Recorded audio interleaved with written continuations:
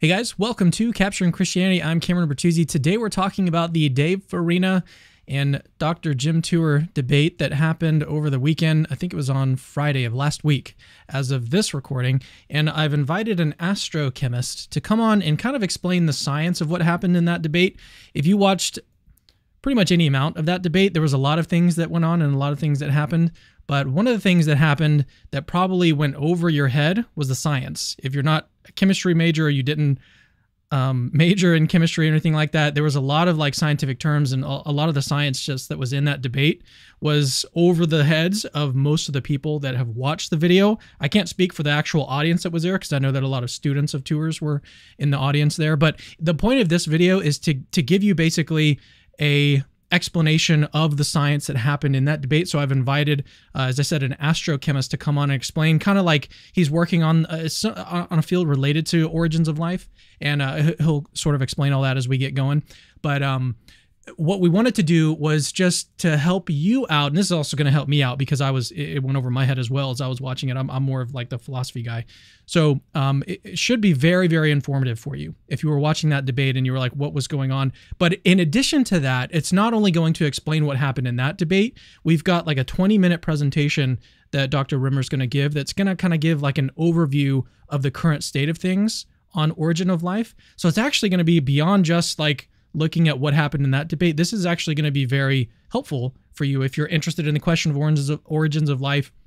One of the things, let me go ahead and bring Dr. Rimmer in here. One of the things that I like about Paul, he's actually been commenting. So he in the video that I did, the interview with Dr. William Lane Craig and Dr. Jim Tour that we did a couple weeks ago, Paul was in the comments, the live chat, and he was like responding to some of the things that Dr. Tour was saying and some of the things that Dr. Craig was saying, and he was kind of giving his like middle of the line perspective. And so one of the things that I like about Paul is that he's not like extreme on either side, kind of like Dave is extreme on the origin of life side, or I don't know if that's the right term, but you get what I'm saying. Like Paul, not Paul, Dave is one of the extremes, and then Tour, you could kind of see him as like one of the extremes, is like super skeptical of the whole origins of life movement currently, the current state of the science and everything. But Paul, what's unique about him is that he's sort of in the middle. So he's not like making extreme claims on either side. It's more of a balanced approach. And I think that you'll see that through the presentation. And then as we go through the clips, we've got two pretty long clips lined up that we're going to look at some of the specific things that were brought up during the debate. And those clips, I mean, unfortunately, because there was, the term I want to use is bickering. There was a lot of like bickering that was happening back and forth.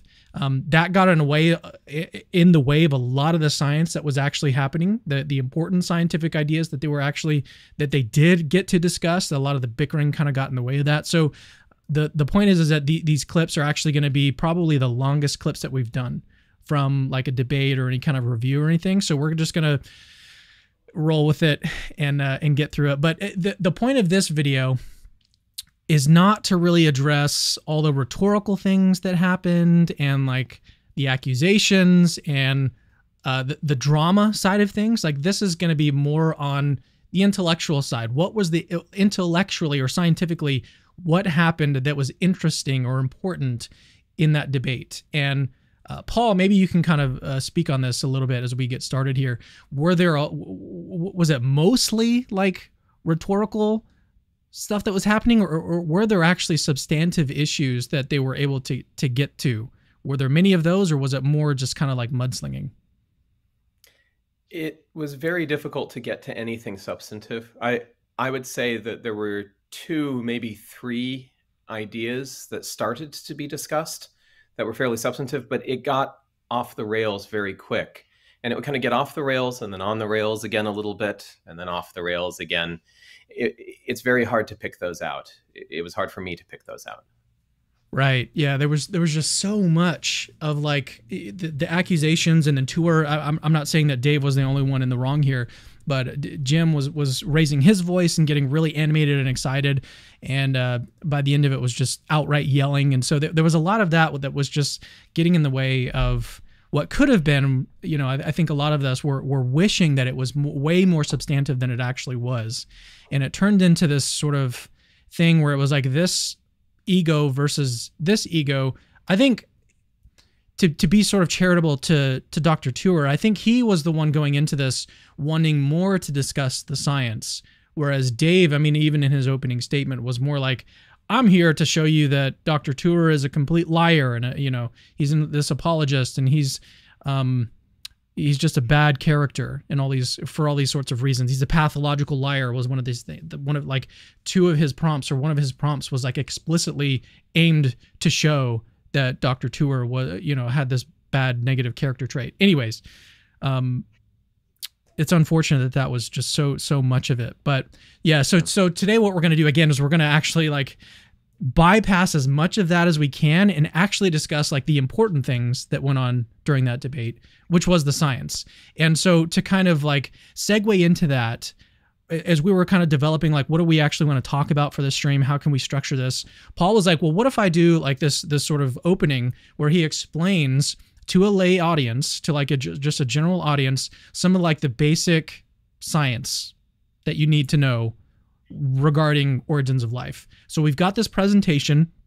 Again, it's going to have some overlap with the debate, but the presentation is mainly going to be a sort of introduction to origins of life. So this could actually be like, we could cut this out, post that as a separate video, and be like, okay, this is a great little like introduction to origins of life. Maybe we actually need to do that, Paul. Maybe we could do that separately. But okay. This should be very, very helpful if you're interested in just learning some of the basics in the science of origins of life. Again, from a sort of middle of the line perspective, this is not either way. You're not going to get any sort of fireworks either way. So let's start with that. Let's start with the presentation, but stick around because we have 2 clips lined up. We're going to get into the specifics of the debate, explain some of the moves that were going on either side. Because I mean, Dr. Tour, if you watch the debate already, watching this, you may not even need to watch the debate because we're going to actually look at like all the important stuff. But what Dr. Tour did is he was saying like, you need this to have life, and you can't get any of these things. So that was basically his strategy. I've won the debate. But then Dave came in and he's like, well, look, I've got all these papers that show that we can get these things. And so the back and forth there, though, because it was so technical, it was just hard to tell from an outsider perspective, someone who's not familiar with the science, who actually had the upper hand here. Was Dave right that there are these studies and papers that show all these things, or what is the actual, like, what happened? And so that's hopefully what you're going to see, especially when we get to the clips. But let's start with the presentation. Again, this is about a 20-minute presentation that Dr. Rimmer has prepared. We're going to get into some of the science. I'm going to ask questions as we go along. I'm going to try to stay out, but if I have questions, I mean, chemistry, something I wanted to mention is that chemistry, when I was in high school and stuff, it was like my least favorite subject, apart from maybe like English. I was like, this is not what I want to spend my time thinking about. And so I just didn't really pay attention in high school when it came to like chemistry and biology and stuff. So I'm going to do my best to focus in and pay attention here for this opening presentation. But don't let my anti-science proclivities get in the way of you watching this and really benefiting from this. I'm just saying that I've got to really lean in and kind of focus in here. But I'm excited. Let's go ahead and start with the presentation. Take it away when you're ready. All right. Cameron, thanks so much for having me on to discuss this. It's always fascinating. I should have introduced you. Why don't I give you a chance to just take about 60 seconds? I've mentioned that you're an astrochemist, but what does that actually mean? What are some of the things that you're kind of like working on? And you're over in Cambridge and in the UK and everything. So just give a little introduction about yourself for the audience. Sure. So my name is Paul Rimmer. I am at the University of Cambridge. I'm a professor there in the Department of Physics. I do experimental astrophysics, but I'm trained as an astrochemist. And an astrochemist is someone who looks at chemistry in space, in the interstellar medium, disks around stars. And I also look at the chemistry in planetary atmospheres and in aqueous systems on planetary surfaces, but very much from the perspective of the whole planetary system and the star-planet interactions. I do work on origins of life. That's one of the 2 main things that I work on. I've published more than a dozen papers in origins, and I've been recognized for that. But I'm not an organic chemist. I'm not a synthetic chemist. I actually agree with Jim Tour that that's the sort of center part, at least of the first part of the problem. But there are other parts that intersect, and astrochemistry is one of them. So All right, sorry, I was trying to switch scenes, and I couldn't figure out which one I needed to switch to. But we should be all set now. So feel free to go ahead and start the intro or the presentation here. All right, like I said, thank you very much, Cameron, for having me on here to discuss this. It always fascinates me how so many people are really interested in this particular question. I'm certainly very interested. I think this is one of the most interesting questions in science right now. And I thought it would be good to introduce it, and in part because any sort of clip from this debate, unfortunately, didn't really have an introduction into how origins research works. So first, I'm going to start with a little philosophical aside. This is a sort of philosophical position that I take when going into science. And that's, first off, I'm a Christian. I believe that God created the heavens and the earth. I believe that God created the physical universe and set it up in such a way that no matter who does an experiment, no matter what beliefs they bring to the experiment, if they set it up the same way and run it the same way, they'll get the same results. So if a Christian does an experiment, or a Muslim does an experiment, or a Jew or an atheist, they will all get the same results. Experiments and observations are what's really important for testing with science. That's really what science is about.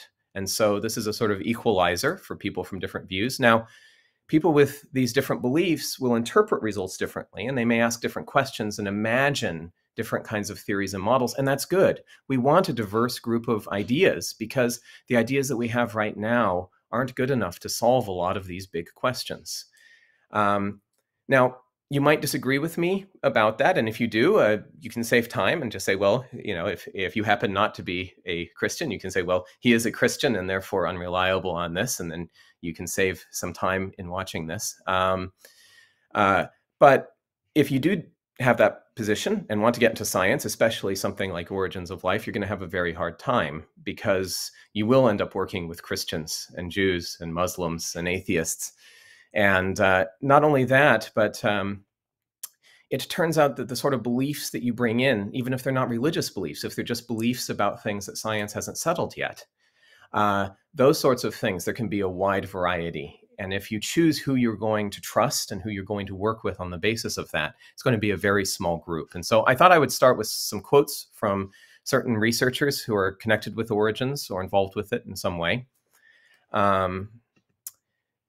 And there we go. So I'm going to start with this particular quote. The origin of life field as a whole is unconvincing, generating results in toy domains that cannot be scaled to any real world scenario. That's a pretty negative view on origins. And that comes from William Baines in this particular paper. And William Baines is an atheist. He's also one of the world leading astrobiologists out there. And it's been an absolute pleasure to work with him, even though we very much disagree about origins. I think this also emphasizes that your position and skepticism on origins doesn't necessarily connect with your religious beliefs or lack thereof. We can look at another view. Origins of life models are based on energized assemblages of building blocks are untenable in principle. We contend that hardly anything could be less compatible with the general inner workings of life, much less its emergence, than the results of exposing any mix of molecules to any sort of chemically nonspecific energy, whether stably or episodically. That one can find among the inevitable myriad of organic products of such experiments and processes, some of the building blocks of life, is utterly irrelevant and misleading. That's actually stated by Albert Branscombe and Mike Russell. Mike Russell helped start the hydrothermal vents hypothesis. So an active origins researcher who's very optimistic about origins, but would be very pessimistic as Jim Tour was of all the research Dave produced. He would have said that all these would be untenable in principle. Viewed in this way, prebiotic synthesis of building blocks, to which we have devoted so much of our time, only corresponds to a small increase in the complexity of the system and no increase in its aliveness. A humbling thought. This is John Sutherland, and probably because I learned a lot about this field from John Sutherland, I'm informed by that. This is probably closest to where I happen to be as well. And it comes from a wonderful paper about studies on origins of life, the end of the beginning. I recommend looking into that if you're really, really interested. Here's another one. If you start with hydrogen cyanide and you mix together small sulfur-bearing molecules in water, you end up with all the building blocks of life as it exists today. More positive for you. That's Karen Oberg. So maybe if you were big on origins of life, you'd like to work with her. But as it turns out, she is a practicing Catholic, and maybe her Catholic views influence the way that she does science too much for you. Finally, here's the most optimistic view that I could find. You start with a random clump of atoms, you shine some light on it for long enough, it should not be so surprising that you get a plant. And that comes from Jeremy England, who is a Jewish rabbi. So now that I've given that sort of view, I'll go into the sort of approach about origins of life. And Cameron, I really do encourage you to ask questions. In fact, I'll be asking you a couple questions through this. Oh, great. Okay. Well. Yeah, cool. So first, I'm going to start with what is life? I actually think this is not a good scientific question, at least not yet. I think this is a philosophical question and an important one for informing how we do this. And I present this really nice book by a philosopher, a professional philosopher out of University of Colorado, Carol Cleland, who wrote a book about why we shouldn't worry about what the definition is yet. She builds a philosophical case that I find mostly compelling, but I would encourage the philosophers viewing this to dig into that. Fortunately, I don't think we really need to answer that to start digging into origins. What we really need to ask is, what does life do? I'm going to give first the sort of physics perspective. So life we can look at in a sort of general unit of the cell. And the cell will take energy in and release heat. And it does so in a way that is very, very good at generating entropy. And it has this really fascinating, bizarre property that it makes copies of itself. And this is connected actually to the generation of entropy. This is one of the reasons why the system is physically stable for so long and can propagate and even sustain and restore itself, is because it's so much better at generating entropy if you can make copies of yourself. If you're already far from equilibrium, then replication will increase entropy so much more and will help you get back to equilibrium that much faster.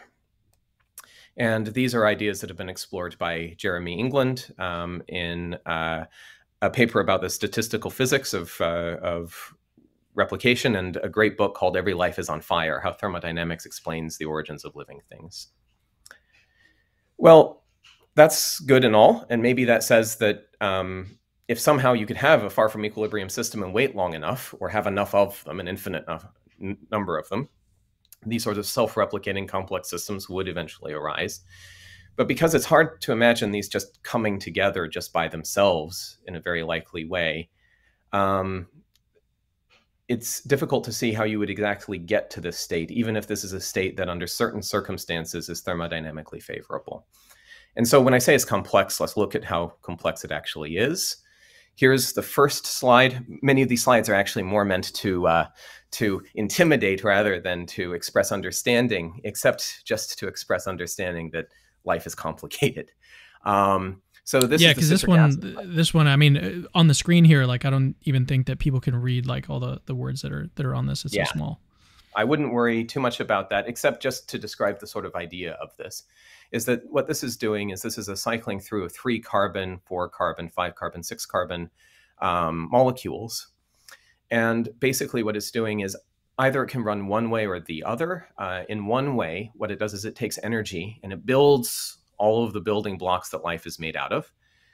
You can also run it the other way, and it can take molecules and break them apart and get energy that it can store. And even this, you might say, well, this looks relatively simple. a little complicated and maybe a little difficult to imagine how all these reactions would work without enzymes, without something that could help move these reactions forward. But they can't just work by themselves. They actually have to make those molecules. And so you actually need to extend the network.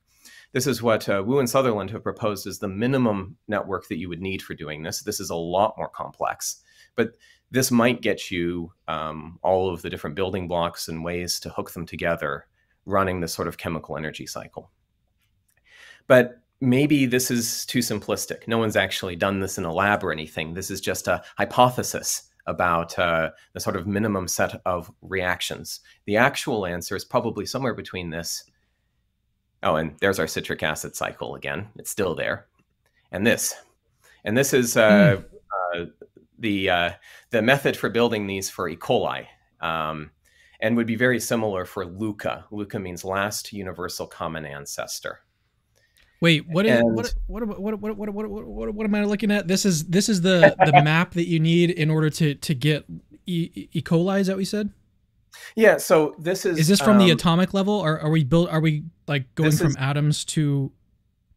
So this would actually take in a particular chemical energy source. So you could imagine, for example, in LUCA, the way that this might work is that there would be. What is LUCA?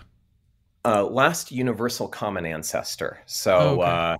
That's what we are all related to. When you talk about it from the Darwinian perspective of all life has a common ancestor. This is the last universal common ancestor. So LUCA, it's as far back as we can get using our knowledge of biology and genetics. Before that, we don't know. Okay. And already right at that, quote, simple life, things have gotten, as you can see, incredibly complicated. What this really represents is LUCA might have gotten its energy by a gradient of charge across its cellular membrane. And it would have used a molecular machine called ATPase, which rotates based on that energy gradient, and would have put together what's called adenosine triphosphate, a particular energetic molecule. And then it can break that molecule apart and then build all of the building blocks for DNA, RNA, proteins, the membranes themselves, allow for cell division, everything else. And this is just a metabolic picture. This is just showing how that energy works out to getting to all the places that build this. This does not represent the entire complexity of the cell by far. This just represents that sort of energetic network, this series of chemical reactions that have to happen in a certain sequence for those things to take place. Mm. But the idea is, though, that if you got all the building blocks and you have enough time, that eventually this is going to happen? Yeah, that's the you certainly would not, and this will be relevant in about a slide or two, because I'm really glad that you brought that up. You certainly would not expect this to happen in a single step. You would expect there to be a lot of stable steps going up to something like this. But it's a scientifically respectable idea that maybe this did in fact happen in a single step. It's not an idea that I accept, but that is an idea that was put forward. And here you have degree of aliveness versus time. Bam, you just get aliveness. You just take a bunch of chemicals, throw them together. Something as complicated as LUCA pops out. Wait a second. And the title of this, How Did Life That Does That Begin? What is that? Oh, how did the sort of life that uses this energy? It's a kind of sloppy title. I apologize. Oh, okay. For it. So this is the picture promoted by Jacques Monod in Chance and Necessity in 1971. His sort of picture is that it really was just a chance occurrence, kind of like the 747 that comes out of the junkyard with the tornado. And on this basis, he thinks we're probably alone in the universe. Probably wouldn't have happened anywhere else. So unlikely. And in addition, it's useless to study in the lab because we'll never be able to reproduce those sorts of conditions again. We just have to stick with life as almost sort of a brute fact and move on from there. Jacques Monod, founder of molecular biology, one of the founders of molecular biology, one of the great scientists of the past, but really did hold to this sort of view. If you do hold to this sort of view, you probably won't start working in origins. You're But a making me modified super skeptical of origins of life research already in a matter of like 3 or 4 slides. All right. Well, here we are. I'm sure I'm not the only Why one would watching this. anybody Like, do this? Yeah. Well, it is a very hard problem, and yeah. Well, I'm and seeing that now. but one of the pictures that you kind of have to take of this, if you do think is solvable, is that there are these points of stable systems that are a little bit more complex than the one before, that will eventually get you to something like a self-replicating system capable of Darwinian evolution, which will be way, way simpler even than that last universal common ancestor. The protocell, whatever it is, will have to be much, much simpler. And this is a slide from John Sutherland's opinion paper. He kind of emphasizes this is probably the current state of the field. And we are a very long, long way from anything like Luca. The way that he described it to me once is it's like the difference between standing on the second story of a building to the first story versus the first story in the center of the earth. This is a very, very long way. But once you get to that replicating system, then you can start to invoke some of the real potential for Darwinian evolution to take over, and that's where I would stop talking very much and pass it over to someone like Sygart to talk about what potential there would be there. But even that is a long, long way to go. One of the misleading things about this picture is that we've only done that little bit of the beginning work. We've actually done a little bit of work all along potential paths to get there. But there are these very short segments, and it's very hard to see right now, since there's such small segments, how those segments would link together. There's some signs about that recently with some real accelerating developments in this field, but it's still not clear enough how these different things work together. There are people who are taking pieces out of cells, trying to put some of this prebiotic chemistry in cells to see how they work. Yeah. There are some people who work on these sorts of middle of the range sort of metabolic systems, or ribozymes, these RNA-made molecular machines that can do some of this, and that's kind of somewhere in the middle here. And then the sort of stuff that I do is right at the beginning, just taking simple molecules and seeing under what circumstances they can develop into some of the building blocks of life.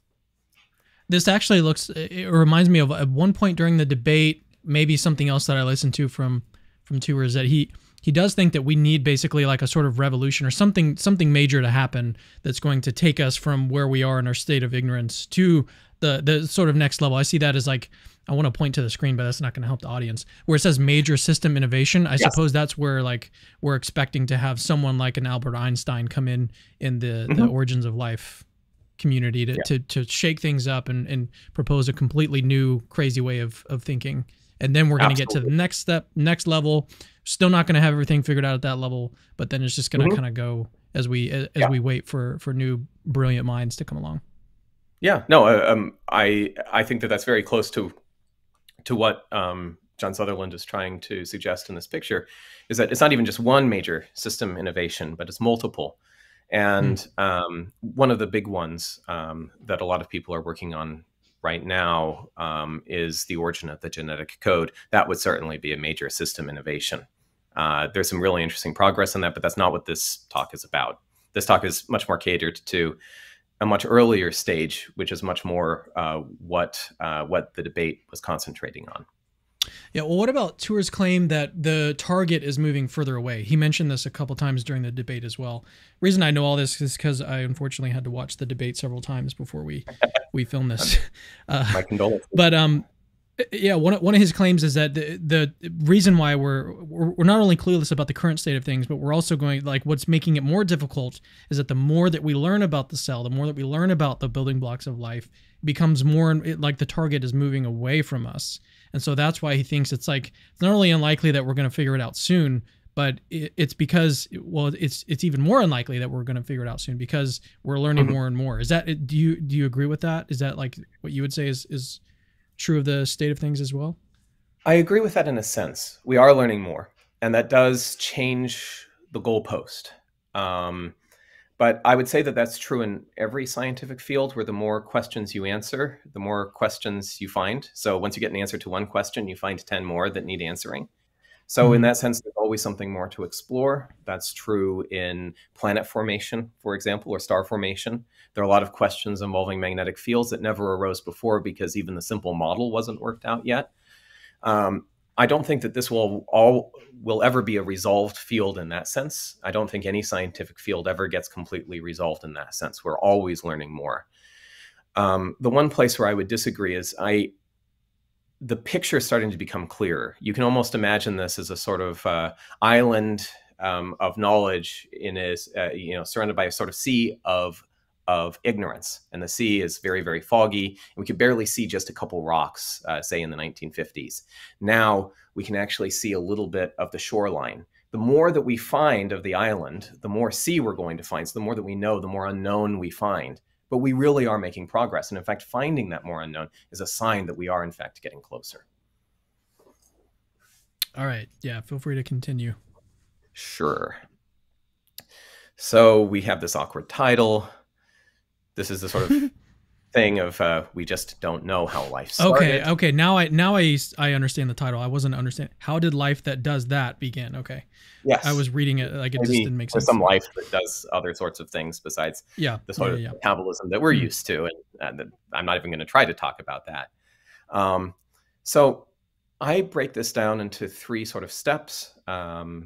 This involves work that I've published. This is my way of thinking about it. Is you start with some initial conditions. Does the environment invoked by a scenario, and a scenario is just a series of chemical reactions or some sort of chemical network or something that needs to take place to change where you started to where you end. So does the environment invoked by the scenario provide necessary initial conditions for those reactions to take place? The sequence of reactions, what is the probability that those reactions will take place in sequence and unaided in this environment? And then the outcome, how likely is this outcome of the reactions will result in a protocell? And probably a simpler question is what paths are opened up for the chemical process? What paths are closed off? What potential do we see for extending this chemistry further? And so when we do this, we want to talk about this, what I call a prebiotic inventory. And this is a sort of intermediate step along the way.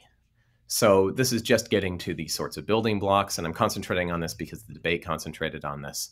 So life needs four things in this high-level view. We need that metabolism. These reactions will not happen just by themselves, certainly not quickly enough to produce anything useful. So you need molecules that control the speed of those reactions. Generally, those are done by proteins, which are made out of amino acids. You also need some way to store information that gets copied when the cell divides and replicates. Yep. And you also need information on how to build these molecules that control the speed of the chemistry. And this is done by DNA and RNA, which are made up of ribonucleotides. And then you need to have some way to contain it. These are contained by cell membranes, which are made up of phospholipids. So now I'm going to get to your now I'm going to ask you a question, Cameron. What features, what sort of reactive features would you choose for the molecules of life? And what I mean by this is, how reactive do you think these sorts of it's kind of like Legos that you have to hook together. You have each of your Legos. How reactive do you want each of those Legos to be? Define reactive. So reactive is how likely are they to click together into something else? How likely are they to hook together? I don't know, because I mean when I think about Legos don't just click themselves together. There's got to be someone doing it. Yeah, so, but you could like, make what those was the Legos, problem? So like maybe they are magnetic or something. You could imagine that maybe you have magnetic Legos that can hook themselves and they together. got tossed around in like a blender or something. Not a blender, Yeah. but like a whirlpool or something. Mm-hmm. Whereas you could have different Legos, different molecules that aren't reactive, like regular Legos. Oh, that don't have a magnetic. Okay. Yeah. And then what was the question? What is the probability that would? Which of those would you choose if you were trying to build something more complex? Oh, the ones that are reactive. Yeah, so you would naturally choose the ones that are reactive, because the ones that are inert won't do anything. So the ones that are Yeah, yeah, reactive, yeah. but the problem there is then they're just going to click together everywhere, and you just get a huge mess. Mm. Um, so what would you want to change if you could about their reactivity to make sure that they Oh, do I see. what you want? Yeah, yeah. So you'd have to have some sort of like plan for like, okay, so like the yellow bricks would have to connect with the green bricks, and they wouldn't Yeah, connect with the red bricks. So it wouldn't just be like magnetism. It'd have to be like something specific that connects just the yellow and the green together. absolutely. You want them to connect when you want them to and not when you don't. Yeah. That's exactly right. And amazingly, and I think this is just so astounding, this is how the chemistry that connects these things actually works. So first we'll talk about an amino acid. This is a picture of an amino acid.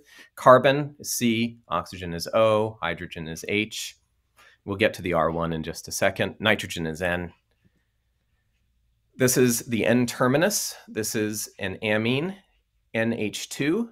You also have a carboxylate or carboxylic acid, the C terminus. And all amino acids, all 20 of them built exactly the same way in this respect. This R is just whatever the side chain is. It's some extra molecules that make that amino acid its own kind.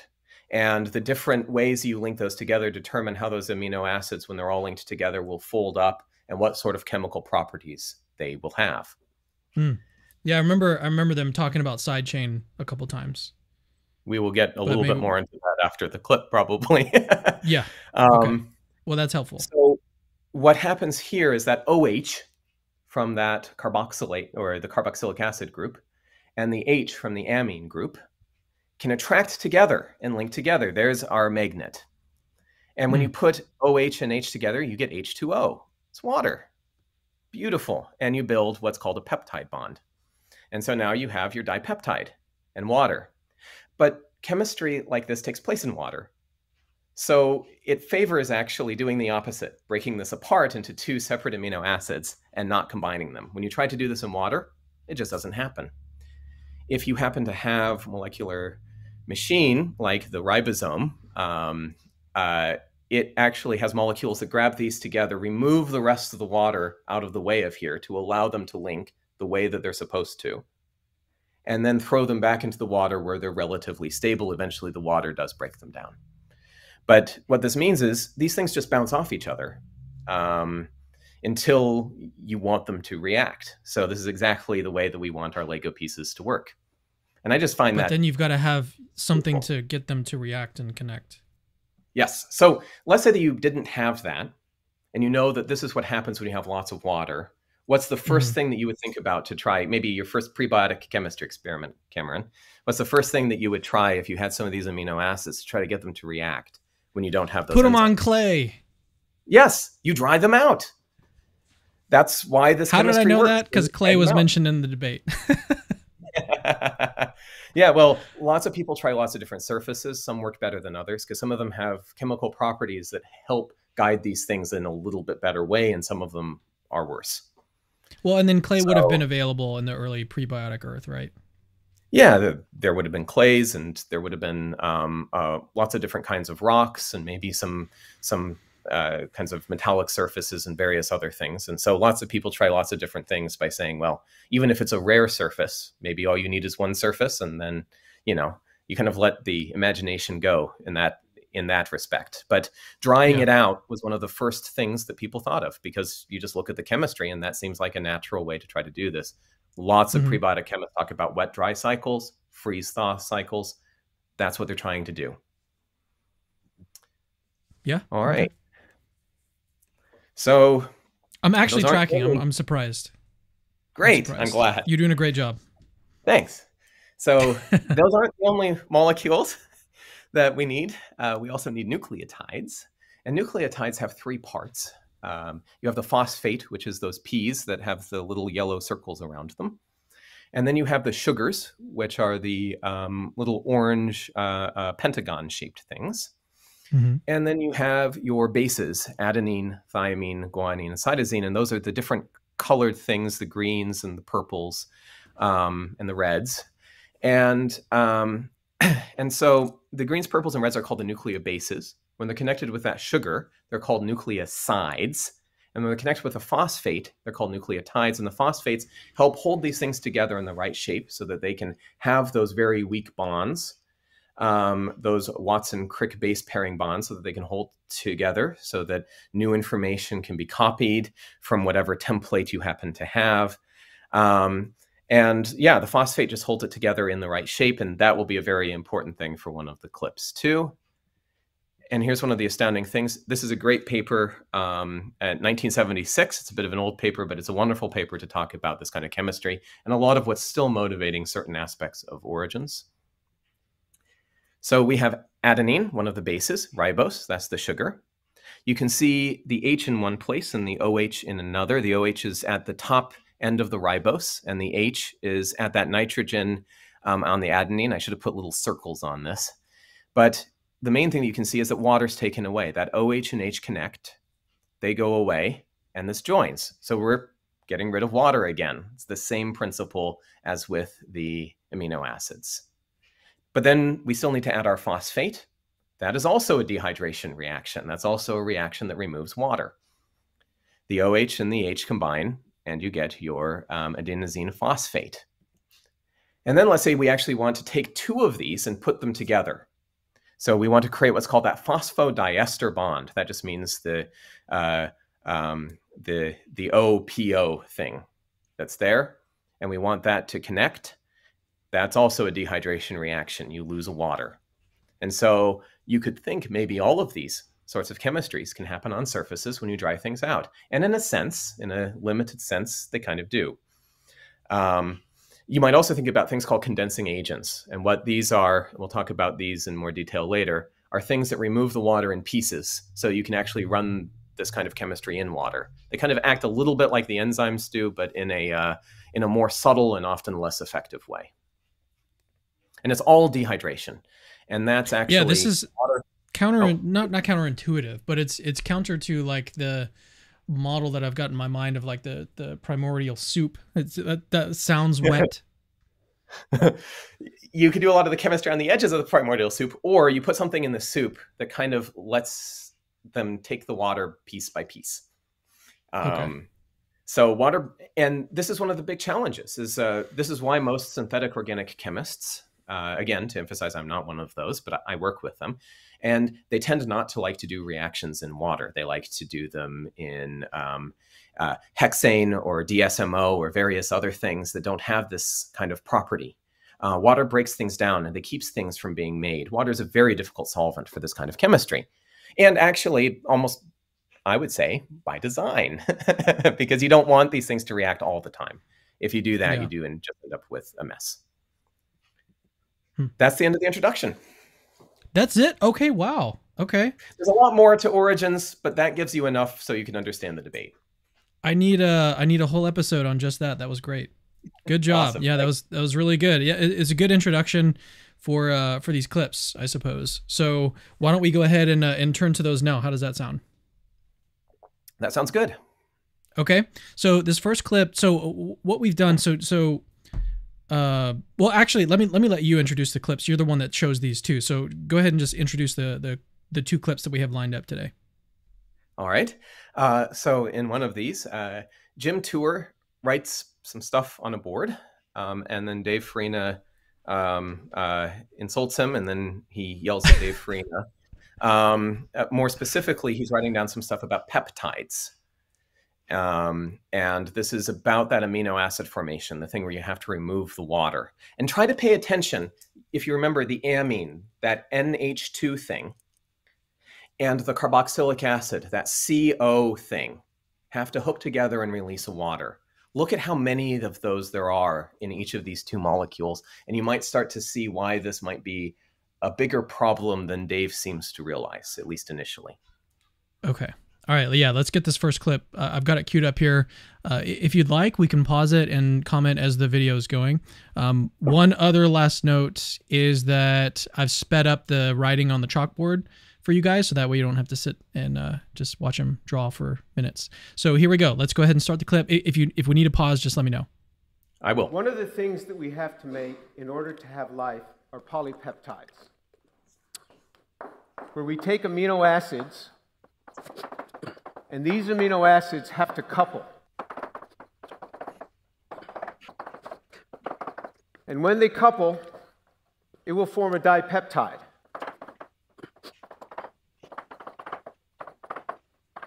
This dipeptide is one of thousands and thousands and thousands that would have to form. If you were going to make a polypeptide, you'd need at least 100 of these for a very small polypeptide. Mr. Farina, show me the prebiotic chemistry that would do this coupling. Be my guest. Okay. So should we pause here? And I feel like a comment from you might be helpful. I don't know. Actually,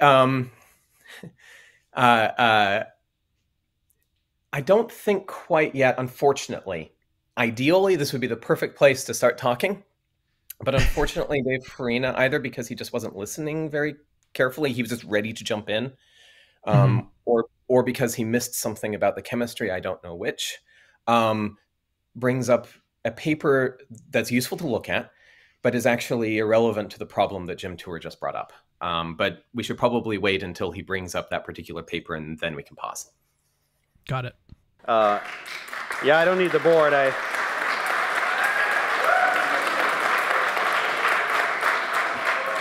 So this was my second prompt, so I guess we'll circle back to this. But yeah, you keep going, show me the references in your content. But so you're missing a mountain of research, literally a mountain of research that demonstrates this. So here's one. Condensation of amino acids to form peptides in aqueous solution. So we've got sulfur-4, oxidative monool. Carbonyl sulfide mediated prebiotic formation of peptides. There's another one. That's the one. All right. And Jim is about to jump in and say, that's not answering my question. And in that case, he would be correct. But let's actually go into that, because that's actually a maybe nicer introduction into how some of this chemistry can actually work. This is going to get a little bit more complicated. It's hard to avoid when looking into these things, but just remember the basic principle. You have to get rid of water, and either you do that by drying things out, or you can do that by removing the water piece by piece. Should we continue playing, or did you want to comment further? Oh, no, I'll go through a couple slides. Okay. If that's okay. Oh, you have slides set up. Oh, okay. Oh, I'm sorry. I could just talk through it, I suppose. But yes, I do have just a couple slides set up for the discussion of peptides and a couple slides set up for the nucleotide discussion, if that's okay. Yeah, let's do that. Let's do it. I just was. I'm a very visual person. It just helps me to see these things. Yeah, no problem at all. I've already got it on the screen. Great.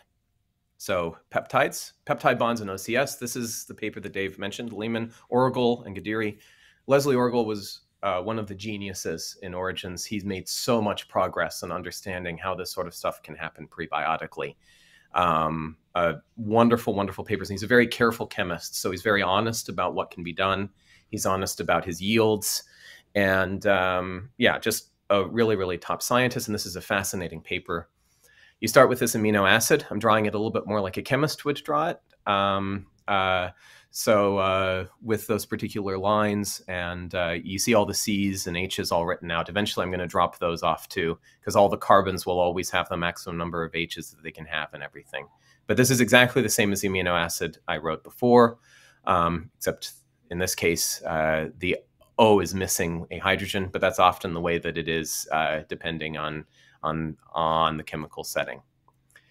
That amine can attach to OCS. OCS is the carbonyl sulfide. And this is a really amazing thing that can happen. It picks that up. And as you can see, this is already affecting the number of H's on that nitrogen. And this kind of group that's stuck onto that nitrogen can then help the rest of the chemistry. This thing cyclizes. It makes that pentagon shape. And then another amino acid can come in and knock the rest of that OCS out, and you get your dipeptide. And you can do that in water. You have to do that at relatively high pH, which means there aren't a lot of protons moving around. The charged particles in the solution are not protons. They're heavier things that aren't so good at attaching or carrying charge from place to place. But it still works. And it gets respectable yields depending on what sort of surface it's run on, or what other things are put in solution. Like if you put in some soluble lead, it turns out it works pretty well, and you get 30%, 40% yields out of it. And yeah, it's actually quite astounding chemistry for what it is. And that's what he's presenting there. Okay, I followed very little of that.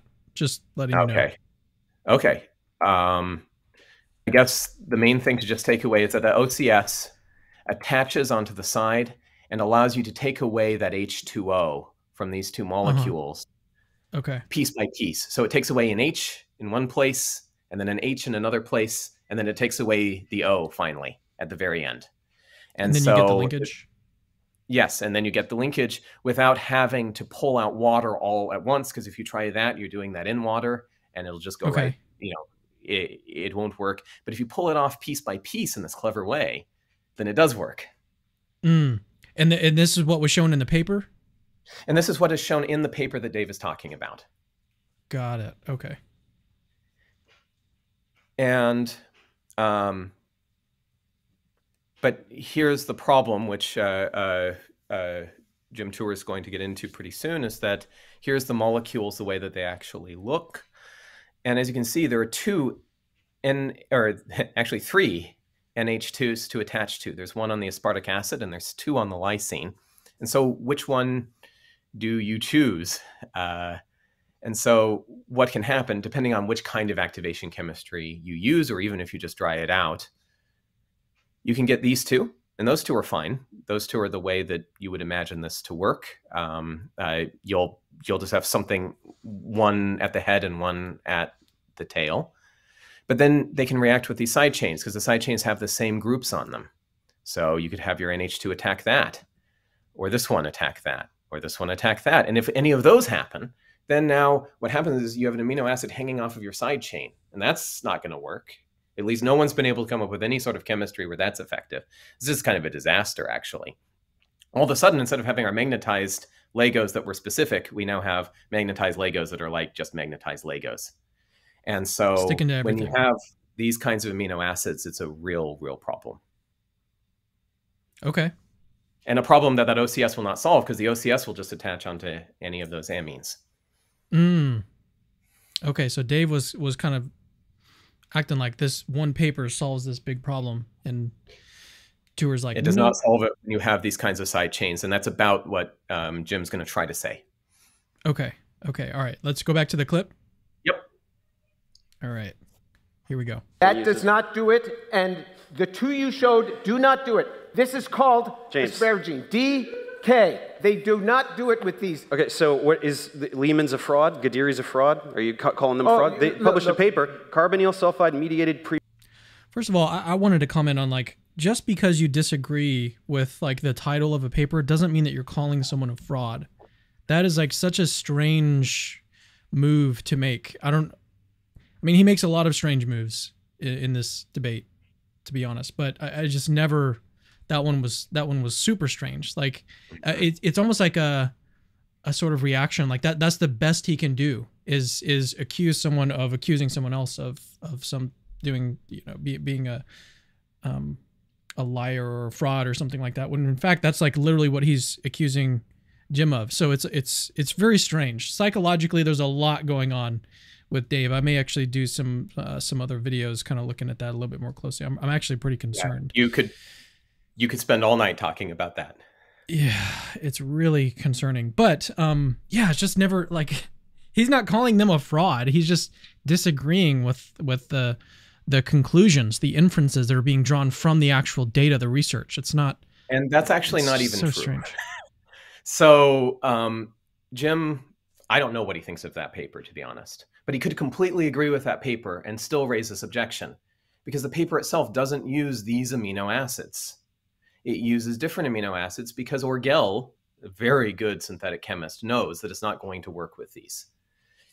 He's just trying to find the easiest cases where this can work. Oftentimes you start with glycine because that's the very easiest. Then you start with slightly more complicated side chains, certainly not charged side chains like these. So you start with the easiest thing and you just work incrementally the way up. So Jim certainly wouldn't have to say that Orgel was a fraud. He wouldn't even have to say that he disagrees with the conclusions. He could say this is perfectly good, beautiful chemistry that does not address what's on the board. Yeah. Okay. All right. Let's keep going. Biotic formation of peptides. So if you're saying they didn't do that, you're Show me the example in there. I studied this. I looked over every paper you put up. You have never studied anything in this area. Are you kidding me? All you do is go, show me the papers, and then I show you papers. Here, let's see if I can find that one exactly. Yeah, show me the one exactly that does this in a prebiotic fashion. Show me. It's not there. Okay. I'm asking you to come up and show me the chemistry. James, I don't need to write on the board. I brought actual papers. This is actual research. Okay. Well, I mean, maybe another comment here is like, why do you think, I don't want to get into psychoanalysis, but what was behind, what do you think that his decision was? Like, why didn't he get up and write on the board? You think I cannot answer that for him. I will tell you why I would not have gotten up and written on the, I actually would have done something on the board, but it would have been very cheeky and it wouldn't have been very chemically informative. I would have erased the side chains and changed them to something nicer to work with. So even for synthetic chemists, even experienced synthetic chemists, writing these reactions is hard.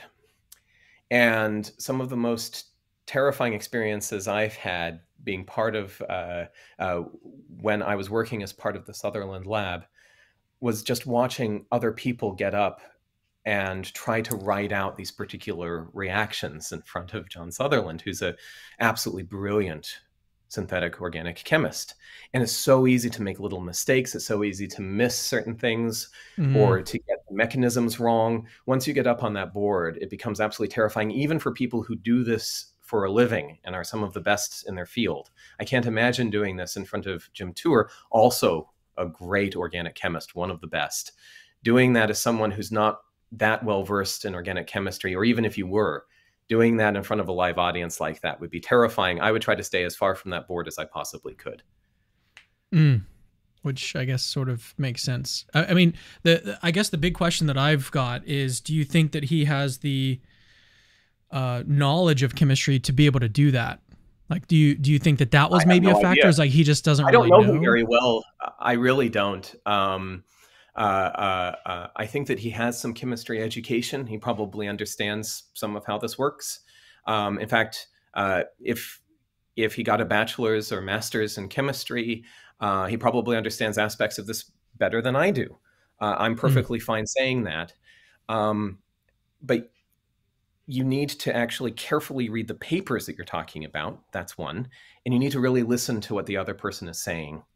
Or else you're going to make replies that don't make a lot of sense. I think that that's part of what happened. But even there, and again, I can't speculate as to why he himself wouldn't write on the board, but I certainly wouldn't have wanted to write on the board like that, just because it's an incredibly intimidating thing. Maybe Tuer knew that, and that's part of what was part of his sort of rhetorical strategy. So it's not as if Dave was the only one with using rhetoric. This was definitely something that Tuer wanted to do. Maybe he knew. I'm sure he does. It's very difficult, like as you say, to write chemistry on the board. Maybe he was anticipating that and being like, he's not going to be able to do this, so this is going to make me look really good. Possibly. I don't know. I'm not going to try to psychoanalyze either of them. The way that you actually do this sort of thing in a group that's working on synthetic chemistry, and in our group, we would do this once every couple weeks, is we would pick up a synthesis paper and one of us would write through the mechanisms and talk about it and whether it worked or not. This is the way that you actually talk about how these things go. So this would be a respectable thing to do. In a debate, I think it's a bit awkward, but for someone maybe who has never done debates, they wouldn't know that. But in a room where you're really trying to work out the science, it's totally legitimate to write these things out. This is how you understand. Yeah, and I mean, he did mention that he's a professor. He teaches in that room, so he's probably used to. I mean, I can tell he's used to writing on that board. So, I mean, he's very good at it. Yeah. Okay. Well, before we get back into the clip, I'm sure that we've lost a lot of the audience on like where we are in this clip. So, give us a quick summary of like where we are and what's about to happen. Exactly on the slide that I stopped with, which had all of those arrows and question marks, which is that Jim Tuer is trying to say, look, this doesn't work because of the side chains. and Dave just bringing up an irrelevant example. They're talking past each other right now. Let's continue. Show me the paper. Show me in that paper this example. Okay, this is called. This is the one you wanted, aspartic acid. James. This is called lysine. James, look. This is the Gadiri paper. Here's the scheme. You want to go through that? But aqueous room temperature, you get oligopeptides. Okay, and it jumps to 80% yield with prebiotic oxidizing agents. But not with this, because what happens is this would participate. This would participate. Oh, participate. you want to do the side chain thing? Okay, well we've got research for that too. Of course, I'm speaking to the side chain. This is not glycine. That's not prebiotically relevant. So you're laughing. So he's been talking about side chains the whole time, and Dave is just now realizing this. Correct. And I was actually just laughing at the comment of this. It's not glycine, because glycine is the simplest one. The side chain is just a hydrogen atom. So yeah. Got it. But that has nothing to do with prebiotic. Okay, how about this one? That sulfur compound was made separately in dichloromethane using HOBT, which is a coupling agent designed by human beings for solid phase synthesis. That's how they made the Are you saying sulfur is not available prebiotically? It doesn't matter what solvent they use. No, HOBT was the compound, that SH compound that you just showed was made in a separate reaction. That was in a separate reaction, and he describes that. Okay. I can show you in the paper. Thank you. If you don't like that one, how about this Powner one? Powner jacks regioselective peptide formation. Acylated aminonitrile. Right. Wait, hold on. I got the scheme here. It's not in there. You're going to look and look. It's not in there. I studied every one of your papers.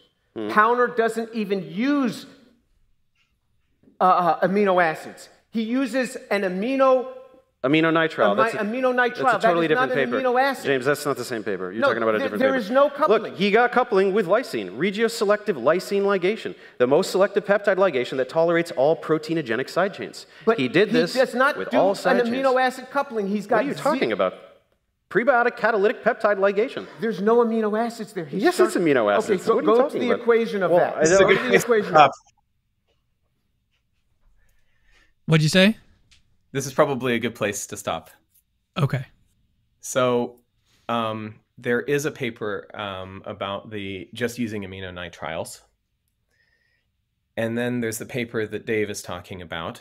And that particular paper uses a mixture of aminonitriles and amino acids, actually. So it's not just amino acids, and it's not just aminonitriles. But these are just words. I can show the slides a little bit about how this particular scheme works and how it helps.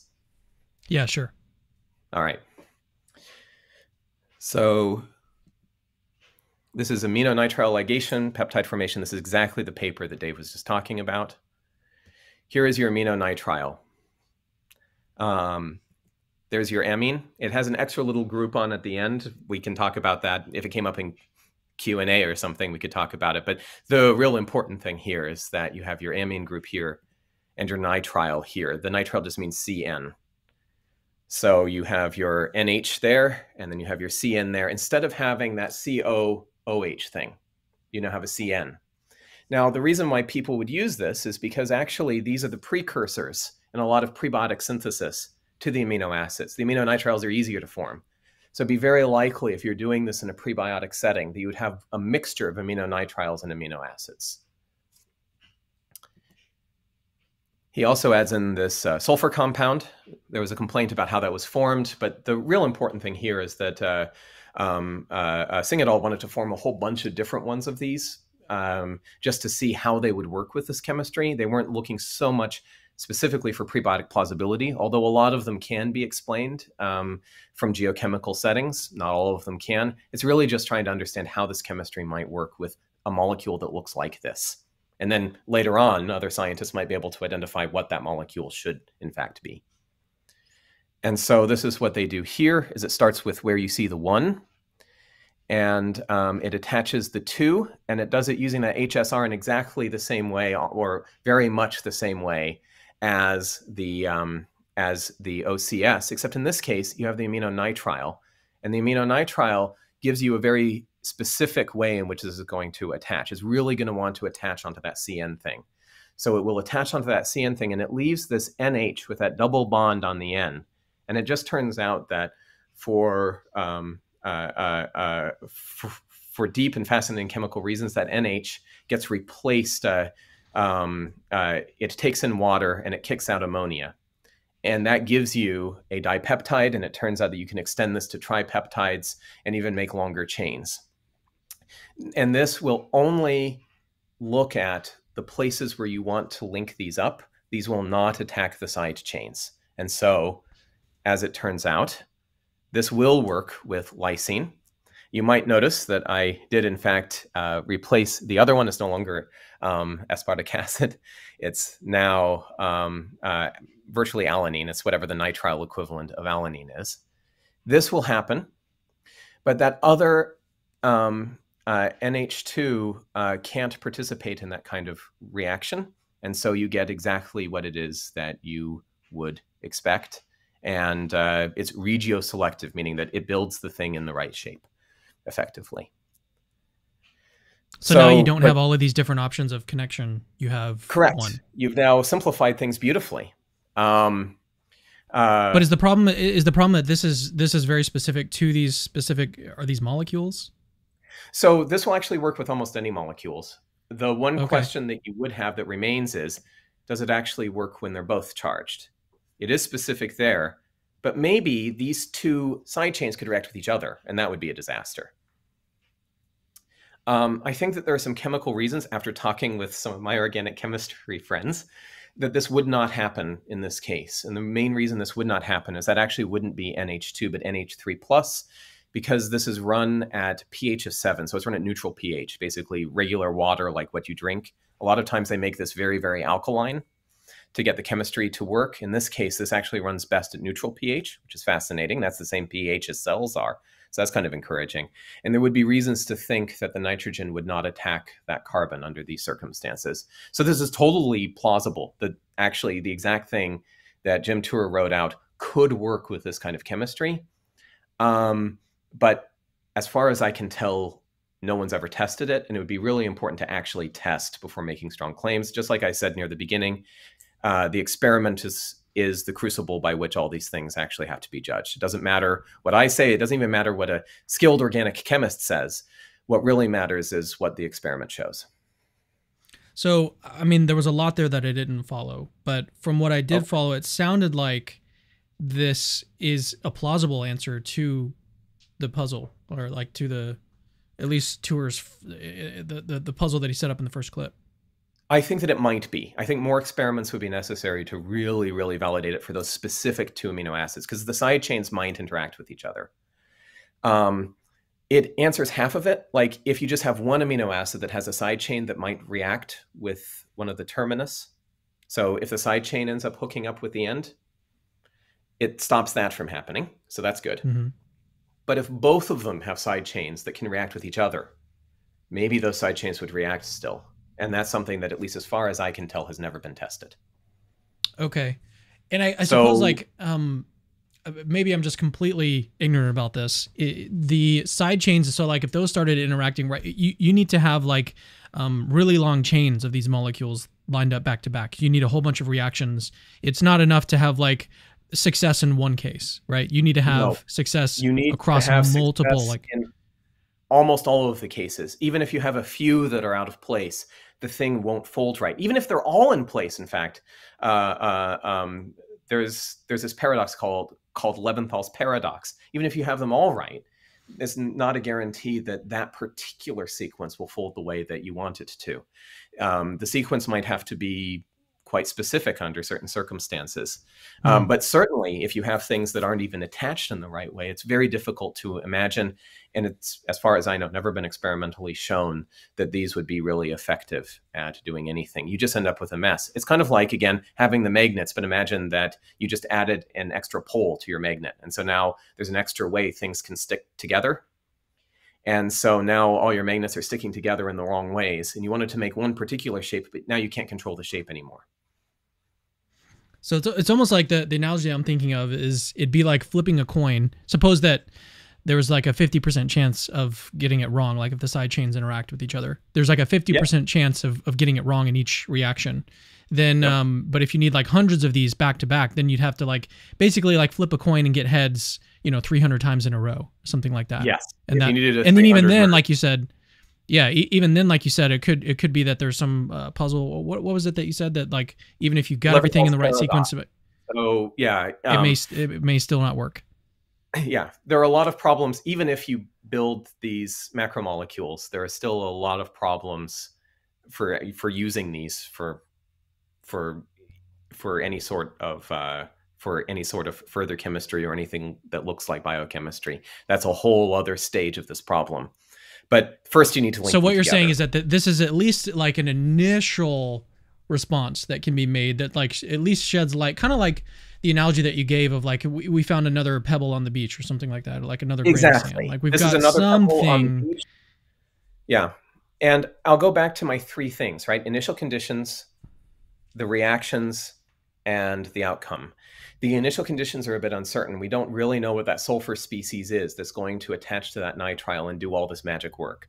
We found some that do it, but we're not sure how prebiotically plausible they are, how many of them would be around. The actual reactions themselves, we know that they work beautifully in a lab and they get very high yields. Would this actually happen without someone controlling the chemistry? And that deals with chemical timing. That's something that I'm researching and in fact will be researching for these specific kinds of reactions, whether the speed at which they happen is compatible with this chemistry working. And if it's not, then we need to find some different chemistry, because then great, we found something that works in the lab. That's a good clue. I think we're not clueless, right? That's still a good clue, but it's not something that will be directly applicable to that kind of environment. And then the outcome is very uncertain. Once you build these things, what do you do with them?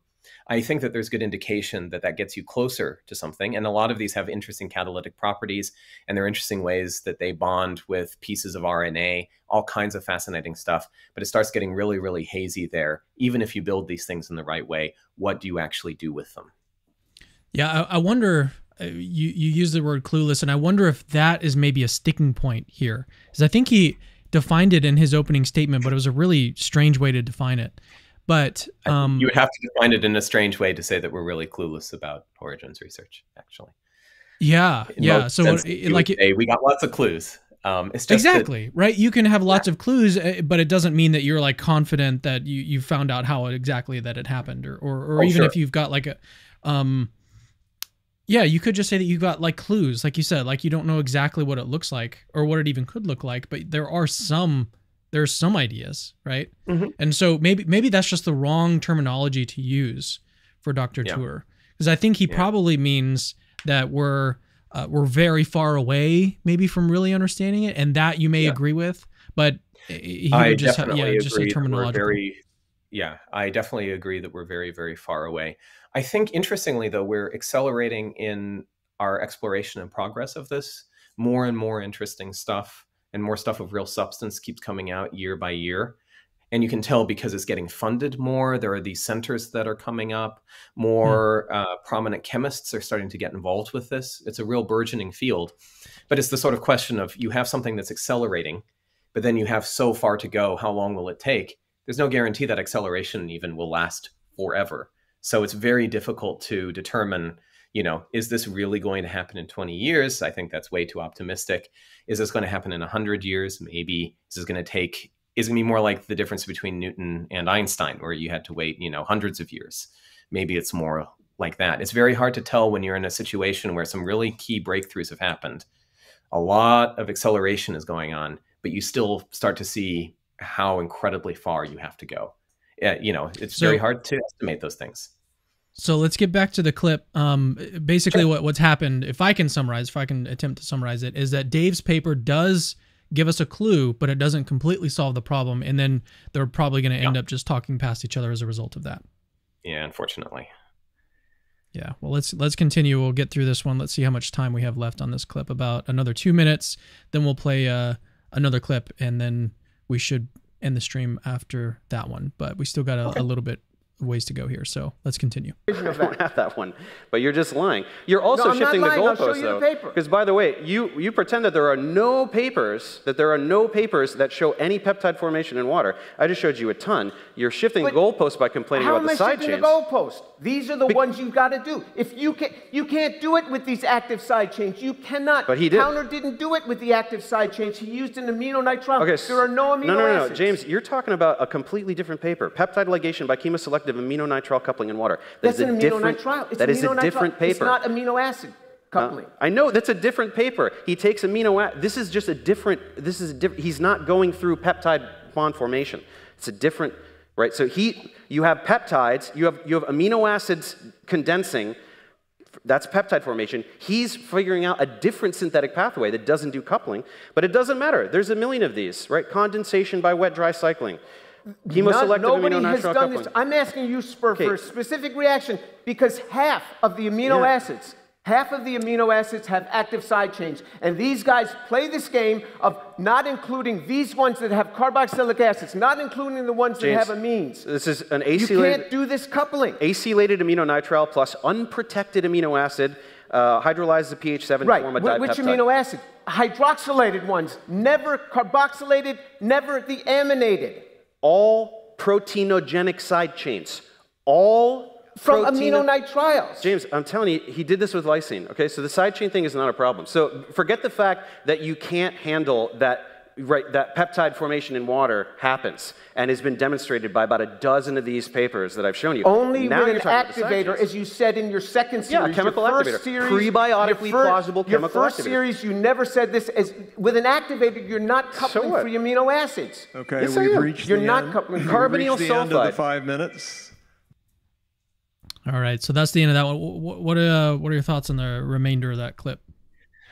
I think that there were some interesting things that were stated about activation. The main thing that I just wanted to say at the very end was that Dave seems to have a little bit of a misunderstanding about whether amino acids were used or aminonitriles were used.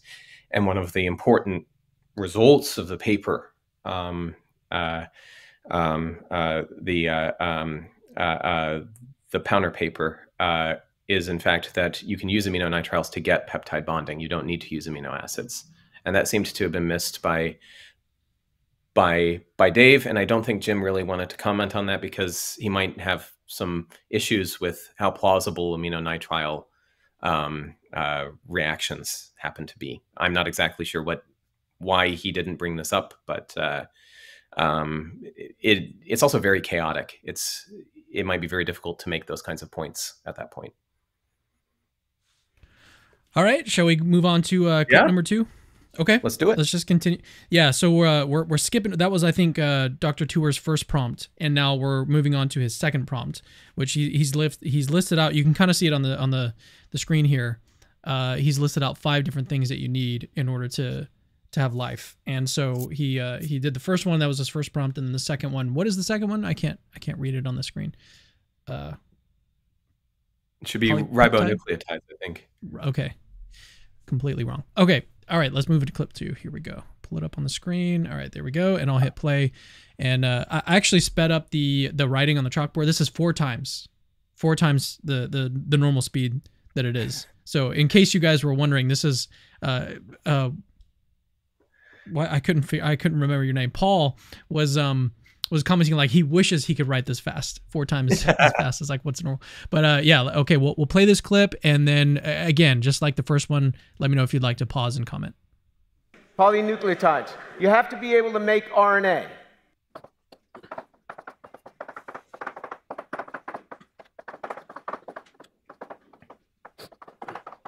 You have to be able to take this molecule and hook it together many, many times to have a dimer of RNA, abbreviating the base, this time as B, abbreviating the triphosphate as P3.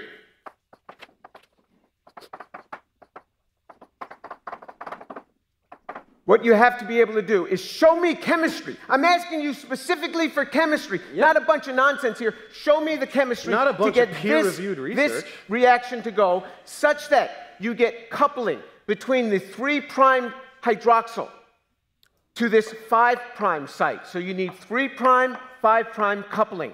to the exclusion of 2', 5' coupling, to the exclusion of branching. Every article that you cited in your videos, every article that you could ever cite that shows this coupling, shows this scrambling, you get significant amounts of 2', significant amount of branching. And that's why this chemistry doesn't work, and that's why your own expert, Jack Sostek, even says that Benner's work, where he talked about this thing, was just hyped up. There was nothing there because he says he went with the hype.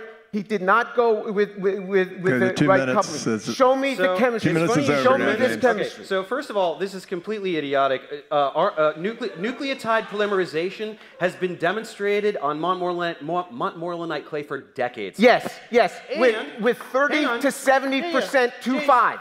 I asked you for 3', which is what you need to have life. You want to do me a favor here? I want you to read the title of that paper there. It's by your buddy, Jack Sostek. He's done some research on this. Yeah, I know. And Jack Sostek even says he cannot get it. Functional art, except for tolerance for non-inheritable 2'. How much tolerance? How much? Montmorillonite clay is 30 to 70%. James, what's the first word in that paper? Functional. So we're talking about RNAs that still have catalytic behavior, despite having a mixture of 2', and 3'. His amount of 2', to 3', is not 30 to 70%. If you have a 0.1%, you're okay because you'll have runs, but not 30 to 70%. Show me the amount. Your guy Deemer never tells us how much is there. James, look, the and research Benner shows never told us how much is there. Functional RNAs. So it doesn't matter how much 2', doesn't matter how much 3'. Oh, it certainly does. And what about branching? My God. It's not there. It's not there. Nobody has ever done this prebiotically. You're going to be looking through your papers a long time. It's never been done. Without an enzyme, it has never been done. You are completely clueless. It's over. It's over. You can't make RNA. There's no life. You can't make RNA. All right, this is probably a good place to stop. I have a couple slides here. All right, ready to go. So here's the problem. Here's the same thing that that Jim showed. You have your 2 bases, and then you have your 2 sugars, and then you have your 2 phosphates, and you need to get rid of that H2O again. You need to hook this up, and you can see there are 2 places to do it. Do you do it here or here? You want to do it on a particular place. What's a prime and who cares? This is 1'. This is how you number the carbon, so you know which carbon you're talking about when you're just chatting about this. You know, you just want to talk about the sugars that are attached to bases. If you want to talk about the carbons in the bases, you don't put the prime there. But you want to talk about the sugar, you put the prime there. 1', 2', 3', 4', 5'. 3' is there. Oops. So you want the OH that's closest to the 3' to connect with the phosphate that's closest to the 5' on the other one. And you don't want it to connect to that 2' one. But it's just as likely on almost all circumstances, you know, it's 50-50 again. It's like the coin flip. Under certain circumstances, actually, it prefers the 2', 5'. And in certain circumstances, it prefers the 3', 5', but not by a whole lot. And so, Dave real says, quick, well, the 5', you're talking about the 2', 5', the 5' would be on the bottom. Yeah, sorry. So I wish I could move my mouse to emphasize this, but imagine that all those primes were at the sugar below as well. I should have added those on the sugar below. Yeah, so it's connecting to the to the OH, but it's closest to the 5'. Yes, exactly. Okay. Yep. And so it's the same kind of situation where they can connect on either one. And so Tour's point is that you don't have like a mechanism that's going to get you what you need. You need it to connect from the 5' to the 3' most of the time, right? Like I think you said like 70% of the time or something like that. He said that actually there are some experiments which will give you it 70% of the time. So like prebiotically relevant experiments that will get you 70%. But what he's saying is you need to get like about 100%. Oh, okay. I misunderstood. Okay. Yes. Do you agree? Is that true? It depends on what you want to do, and that's what we'll get into because Dave Farina does bring up a relevant paper here. Okay. Engelhart, Pauner, and Shostak. And this is where I say, at least in my opinion, we're not clueless. And I do think that Dave is correct, at least on this point. Again, we do have some clues. And what they did is they looked at this thing. All these different letters are showing the different bases.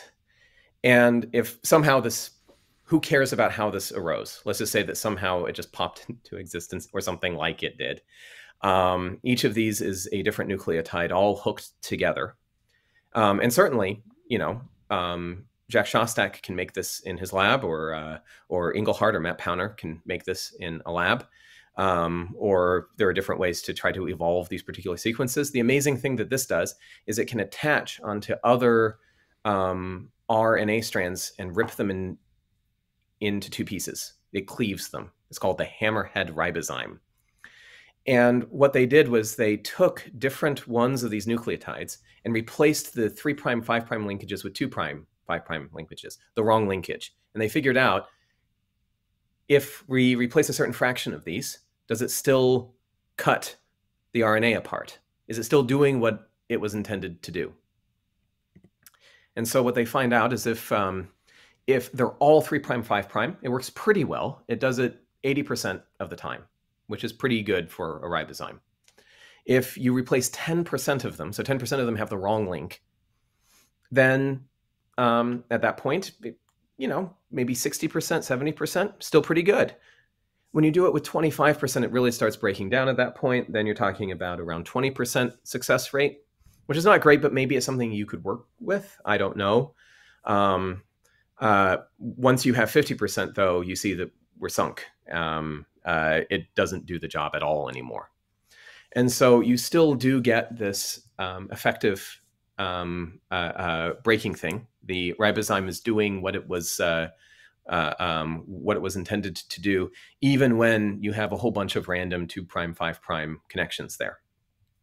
So in that sense, actually, this is a really interesting result. It shows that you don't need to be perfect.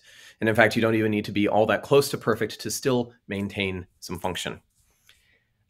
I'm now going to quote John Sutherland from that end of the beginning paper to say that even though we're not clueless, actually, first, there's one other thing that I wanted to bring up.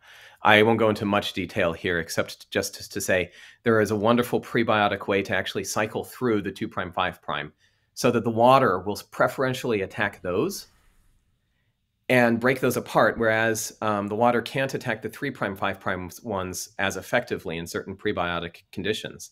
And so what happens is you eventually eat away all your 2' 5' connections and replace them with 3' 5' connections. So there's actually a nice prebiotic and that way happens naturally to proofread your RNA. So that's really cool. I say that that's another interesting clue. But I will finish with this quote. It does get a little technical, but there's a really important point at the end, which is, in the case of RNA, not only must the phosphodiester links be repeatedly forged, but they must ultimately connect the 5' oxygen of one nucleotide to the 3' oxygen, not the 2' oxygen of the next nucleotide. 2' 5' linkages can be tolerated functionally at low levels in certain RNAs. He's referring to that Shostak paper. But they are not inheritable in a sequence-specific manner, which means if you're using ribozymes to copy and replicate other ribozymes, those replicated ribozymes will not have the same 2' 5' in the same places, and so their function will be different. And so there's no way to inherit function this way. So even if it turns out something has this function, there's no guarantee that the next generation will have that same function at all. So nothing's inheritable. There's no way to evolve these sorts of things. And then Sutherland also mentions that for most intents and purposes, extant biology uses 3' 5' linkages anyway.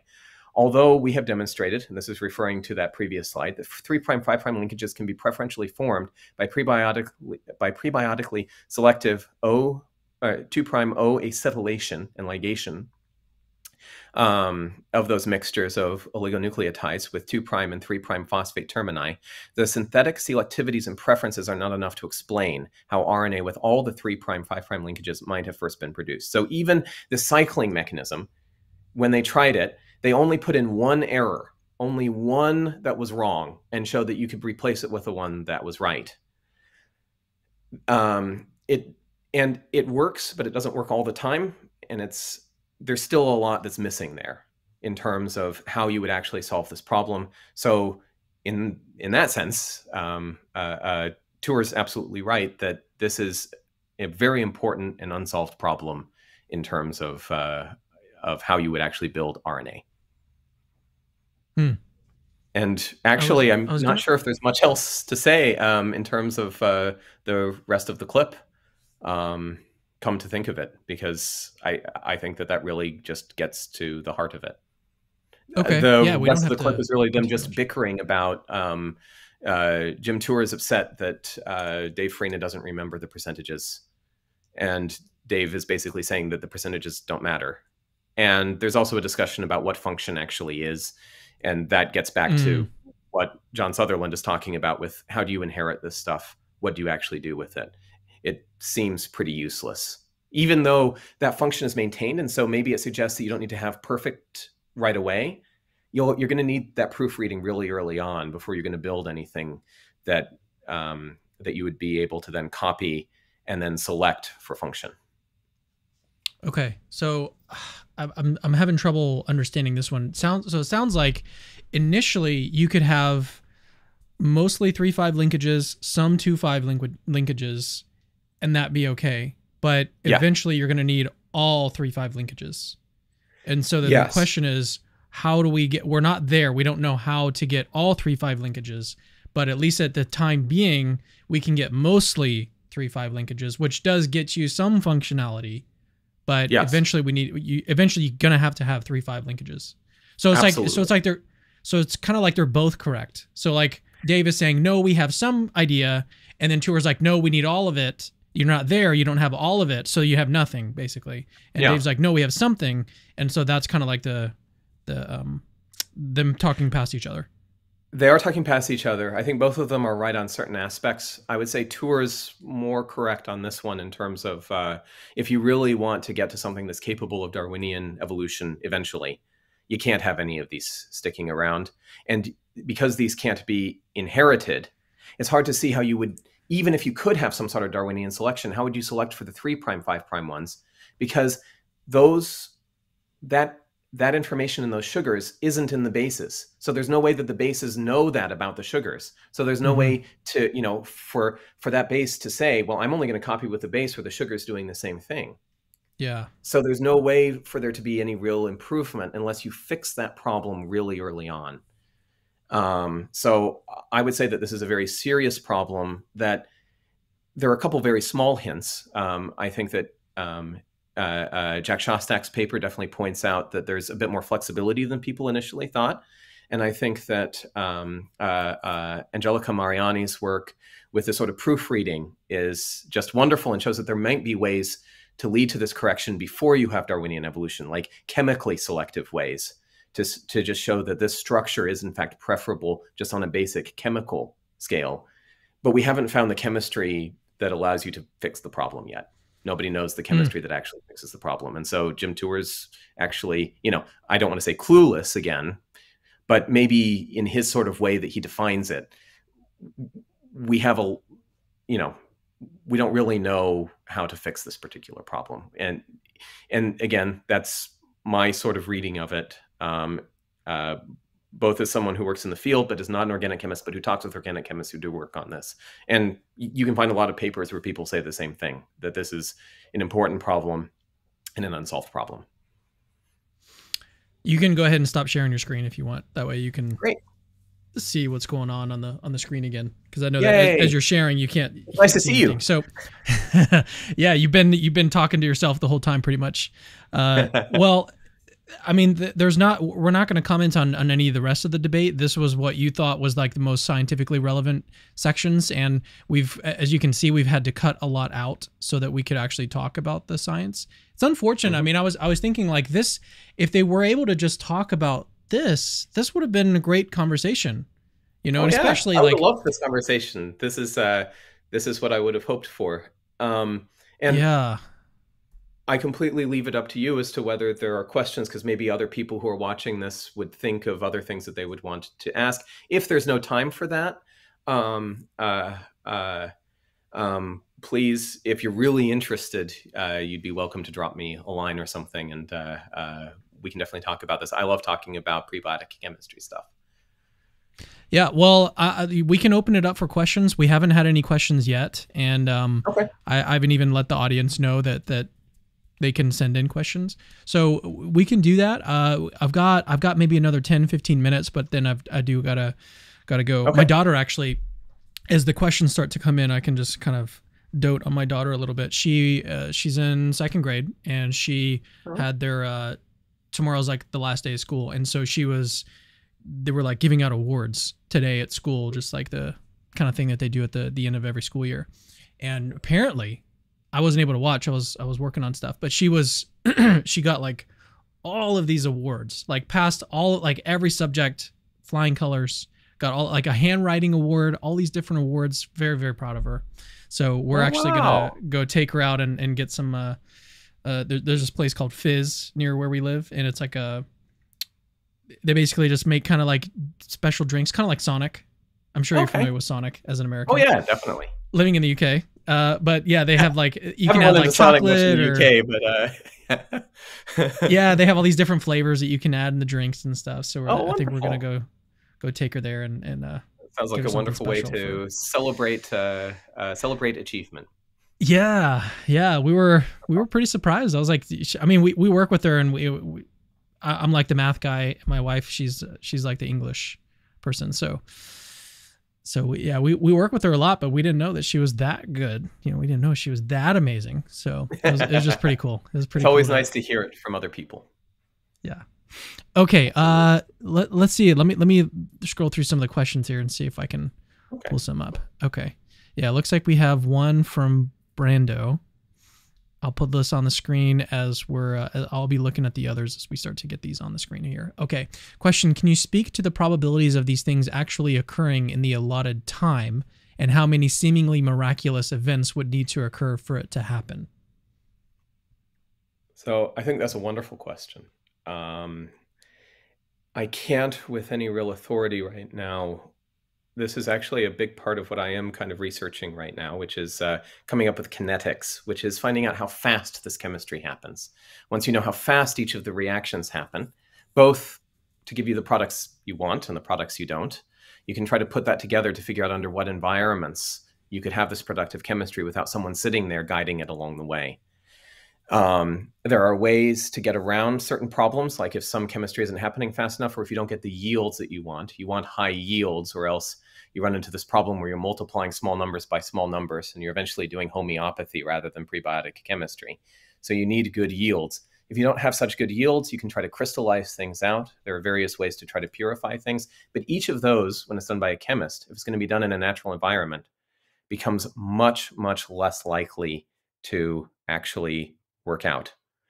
And so you can actually do this. In that chapter that I shared, I have a series of streams, and just say how many streams can you have in a sequence before you only have one example of life in the universe. And it turns out you don't need that many streams, even with generous assumptions of how many total streams you have, how many exoplanets there are. You know, the size of the observable universe is very large, but it turns out that combinatorics, the number of streams you actually need crossing in a certain sequence, you don't have to add too many of those, about 12 or 13 steps like that, before then you start talking about being alone in the universe. So either there's a whole different way of doing the chemistry than that, or if you really need to do that sort of sequence stuff, it might turn out life is very rare, or there's a very clever way to do a lot of this stuff in one pot, so you don't need that many streams. All right, so I've got enough questions lined up here that we're not going to need you guys to send in any more for at least the rest of the stream. So thank you guys for sending them in. Unfortunately, we can't get to every question that's sent in. Here's the next one from Kevin. He says, I am just a chemical engineer. Is that what he's... C-H-E English? I don't know. I didn't follow perfectly, but is it fair to say that Dr. Tour overstates his case somewhat, even if there's large grains of truth in there? So I think that he overstates his case a lot, actually. I think he's way too negative about this. But the nice thing about when you have a question where you don't know the answer, you should really welcome a diversity of opinions. And so even though I think he's completely wrong, that we're clueless, and that I do think that he's way too negative about a lot of this chemistry. I think even though you do it one way in the lab, you can show that it would work a different way in a real environment. The reasons you don't do that in a real environment is because a lot of this chemistry is poisonous. It'll kill you. So you want to use very small samples. So you have to use higher concentrations to see anything. And you might generate it in a way that's a lot safer. You don't necessarily want to build a volcano in your lab. There are lots of reasons why some of the chemistry that Jim Tour picks on is true. It wouldn't happen that way on the early Earth, but you can still get the same chemistry happening a different way.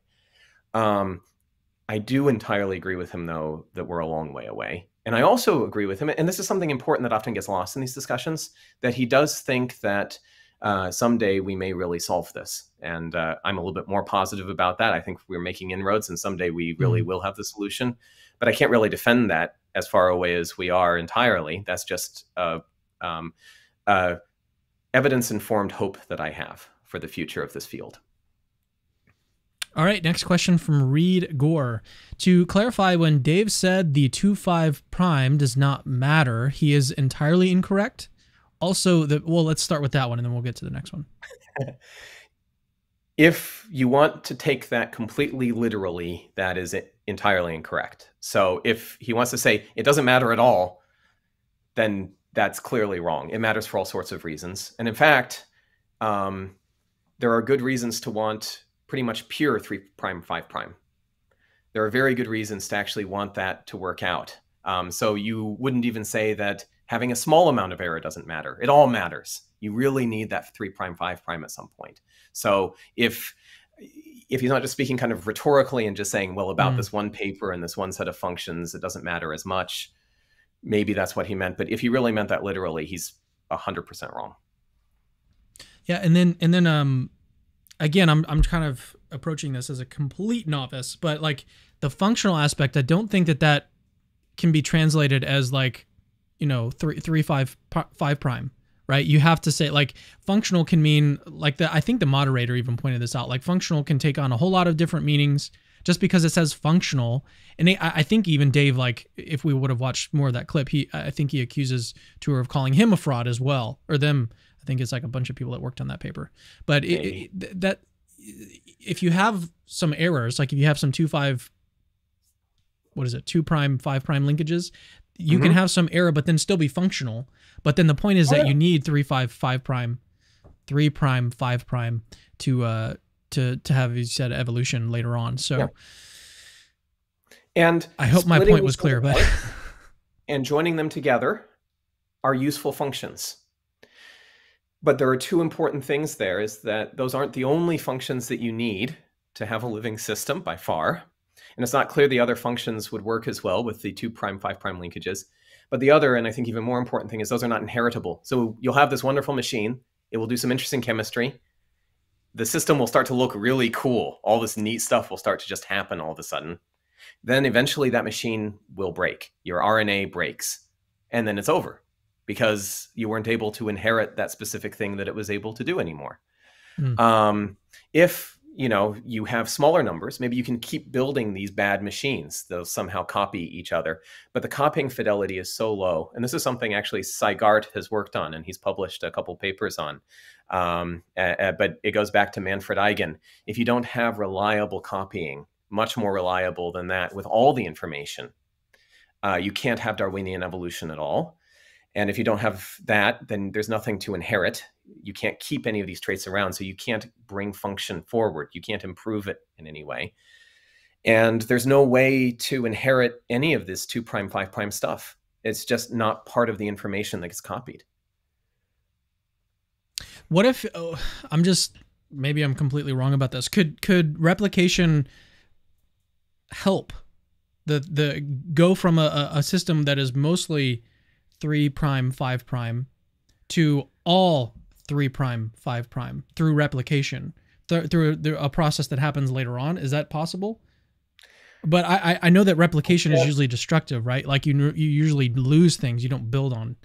Yeah, well, the thing that I would say is that it might be possible in principle. It'd be neat to see an experiment that would show such a thing. That would be amazing. It's very speculative. I would be initially skeptical about it for two reasons. One is you need to have copying fidelity such that the error rate is lower than the inverse of the length. So if you have 100 100 strands, then more or less you have to only have 1% error on that.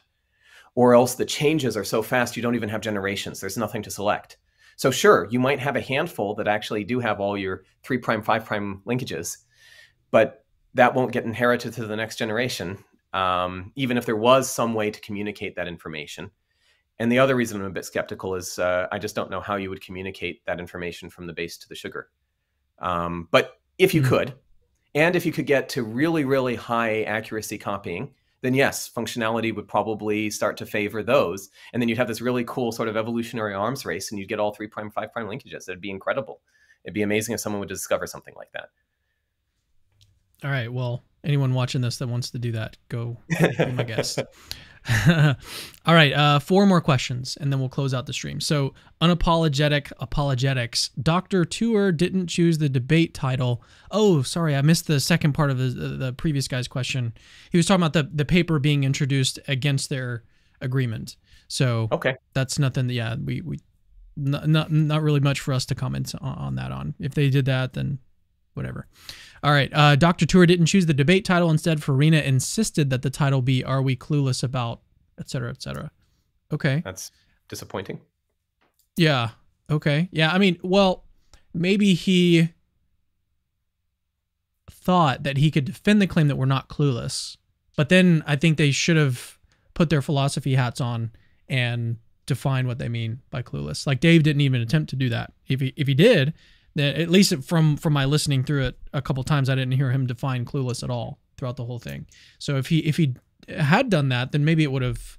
Maybe I mean he could have won the debate like that. But I think he was mainly focused on discrediting Tour's character. He was like that was his main goal. So he didn't really care about the winning the actual substance, or I don't know. All right, let's move on. Rock in Woodworks question: what is Professor D toxic or professional with people? What? I'm not sure what this. What is Professor Dave's toxic or professional with people? I don't understand what that is. What that question is asking. I can't address that because I don't comprehend it. Yeah. Okay. All right. Next one from Blamtastic Full.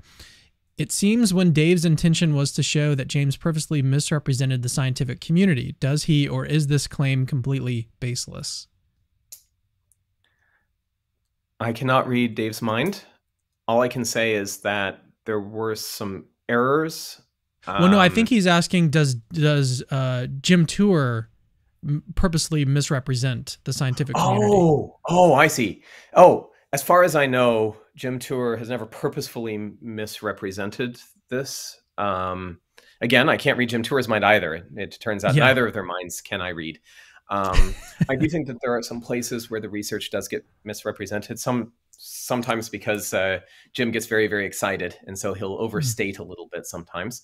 Sometimes because he is an outsider in this field, and he will misread certain things, or he has a particular philosophical approach to the problem, which is very different from people who work in origins. And so some of his criticisms miss in that sense. But whenever he's talking about the chemistry itself, usually he's pretty accurate, at least as far as I can tell. And he would actually be a more informed person to talk about the chemistry than I would in terms of the actual organic and synthetic chemistry. All right, let's do the last question. And in this one, I'm really curious to get your thoughts on as a Christian theist, someone who is also working in origins. How do you get life from non-life without intelligent minds? And then he just says the probability seems really low. Yes. So I'm going to give a maybe somewhat unsatisfying, but very philosophical or theological answer to this. Is I don't think you can get life without an intelligent mind, because I don't think you can get chemistry without an intelligent mind. I don't think you can get physics or a universe without an intelligent mind. So you'll have nothing there. You need an intelligent mind. I believe that God creates and sustains the universe in its existence every step along the way. And I think that God is active in ways that sometimes we can explain and sometimes we can't.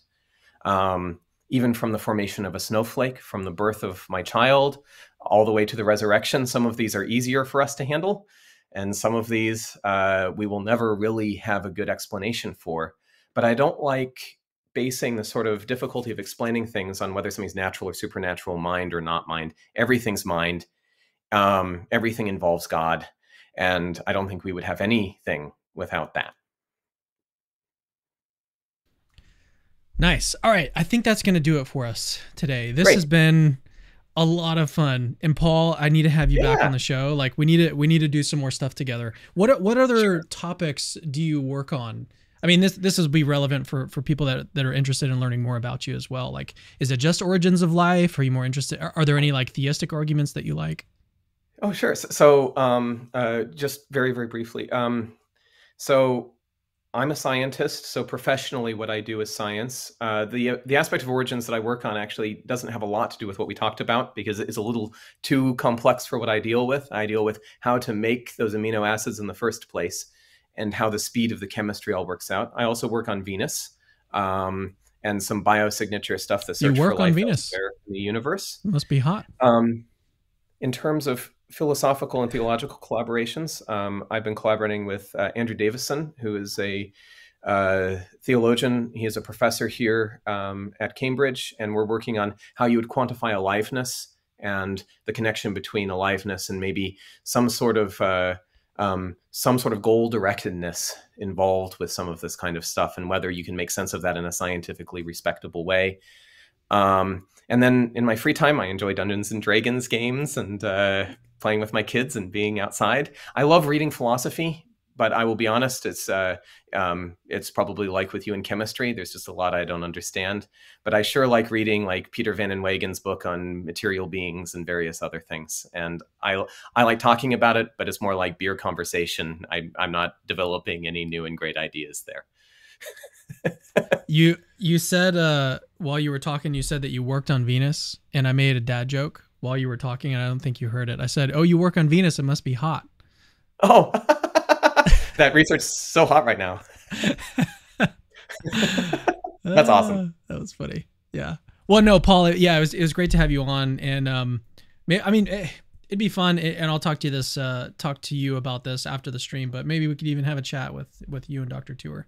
Like, I'm sure that he would be open. At some point, I think that could be good. I'm not sure if right now that would be so productive, but at some point, Jim and I have corresponded. I consider him on a certain level to be a sort of mentor in terms of scientific development. We disagree so strongly on some of this stuff, and it's gotten so heated right now that I'm not sure where we would get with this. But if there was something useful and productive we could talk about, I would be open to it. Excellent. All right. Yeah. Well, thanks for joining me. What time is it over there now? It's probably 10 o'clock. It's about 10. In on 10 p.m. Nice. Yeah. Well, enjoy the rest of your night. I'm sure your kids are probably already asleep. Well, maybe no. You have an 11-year-old. Is that right? I have an 11-year-old and a 13-year-old, and the 13-year-old especially is a night owl. So okay. Yeah, I was gonna say like our kids are 5 and 7, so they are in bed by like 8 o'clock every day. That's awesome. So it's gonna be nice as long as it lasts. But then it's not gonna. At least they stay awake independently, more or less. Yeah. All right, man. Thanks again for joining me. My pleasure. All right. Well, let me let you guys know again. Well, I didn't mention this earlier, so I shouldn't say again. But if you like this content, if you want to support Capturing Christianity, you can do that at patreon.com/Capturing Christianity. Links to that are in the description of this video. This is a completely crowdfunded ministry. Capturing Christianity does literally not exist without your support. We are in need of your support right now. If you can support us, go to patreon.com/Capturing Christianity. We give a lot of things in return for any amount that you give. Go check them all out. We actually have something coming up soon. We do a monthly 2-hour Zoom meeting with patrons at the T3, I believe, tier on Patreon. So if you'd like to join that, become part of the conversation, hang out, talk about whatever you want to talk about, you can do that. And again, just head over to our Patreon, check out all the different things that we have in return for your helping out our ministry, making sure that we are able to continue producing these videos, commentary on apologetics and philosophy, interfaith dialogues, debates, all that stuff. If you want to continue to see, or if you want to help make sure that this content continues to be produced, then support us. Go to patreon.com/Capturing Christianity. Thank you for watching this video. I'll see you guys in the next Capturing Christianity video, as usual, very soon. So see you guys soon.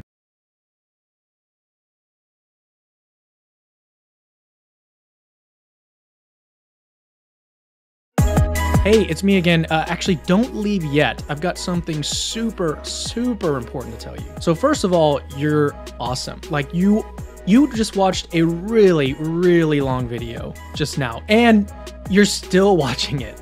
That is actually pretty amazing. Secondly, we have hundreds, literally hundreds of other apologetics related videos for you to watch on our channel. Go check them out. I've interviewed exorcists, hosted debates between Christians and atheists. I've even made response videos to atheists. All of that is available on our channel. Go check it out. Third, I rely on people that see value in my work, people like you that watch videos to the very end, to keep the lights on around here. Literally, this is how I feed my family. So if you see value in the work that I do, please consider supporting this ministry and becoming a patron. Links to that are in the description.